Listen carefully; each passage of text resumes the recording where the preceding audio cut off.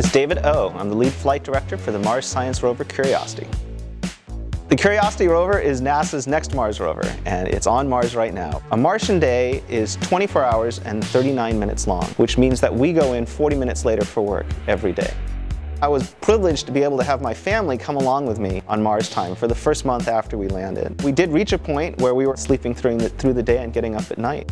The reason that we wanted to take the kids on Mars time was to give them this sense of getting to explore something. Just like we're exploring Mars here at JPL, it gave them a chance to explore the city of Los Angeles at a time where they've never seen it before. They really saw a city that's very different than during the day.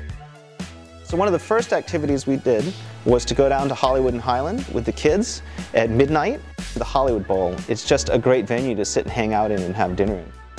We went down to downtown LA around 2 o'clock in the morning, 3 o'clock in the morning. We went out to the Bonaventure Hotel, famous hotel down there, and we took the kids up. They had a great time with that.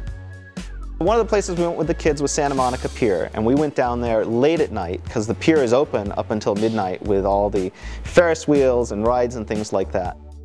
So we went to Fred's 62 in Los Feliz, which is a 24-hour diner. That place has a lot of character. It is really interesting.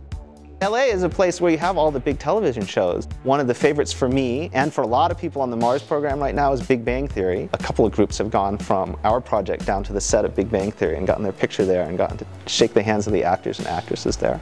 That's something you can only do in LA. Living on Mars time with my family really brought the family together, and the kids really do feel like they are part of Dad's job and part of exploring Mars. And they really got this sense of adventure from getting to explore LA too.